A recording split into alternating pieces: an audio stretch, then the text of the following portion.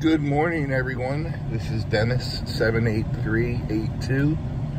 I got up about a half hour ago, but I wanted to, 7:55 a.m., 34 degrees right now, 32 degrees when I woke up, wind chill 25 degrees. Cold sleeping in the back of the camper last night, about as cold as I wanted to get.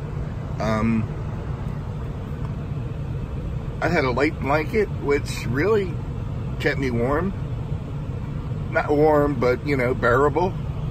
I had another small throw. I kind of wrapped that around my head, turban style. That made a huge difference, keeping the heat in. And next year, if I'm doing this time of year, definitely putting out the money for a big sleeping bag type thing or a heavier throw or something. But those were our 2 cold nights. It's gradually supposed to warm up.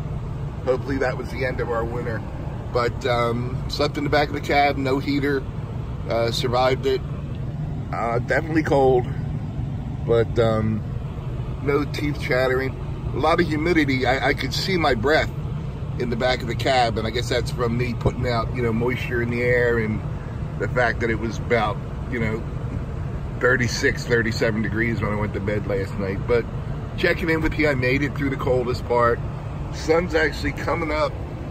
You know, at least it's not, the humidity's not 99% yet today. And the sun is kind of visible, so I'll definitely take it. But just checking in with y'all. Wanted to make this video while it was fresh in my mind, so I didn't sugarcoat it later. But I'm gonna go grab some coffee and get to work. Hope you all have a great day today.